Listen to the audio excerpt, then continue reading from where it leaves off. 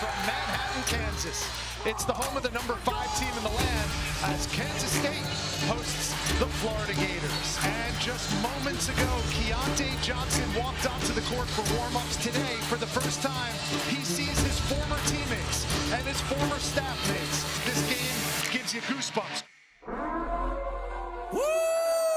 Students out in form. We're sold out at Bramlage today. We're set to go. K-State and Florida in the Big 12 SEC Challenge. Works on Castleton, spins, great drop step, and he'll score.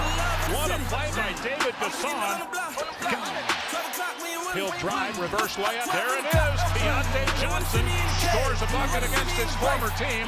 Gives it off. Layup good for Naquan Tomlin. Perfectly done. Noel to the rim. Nice pass to Gasson. And the hammer. Swiped away.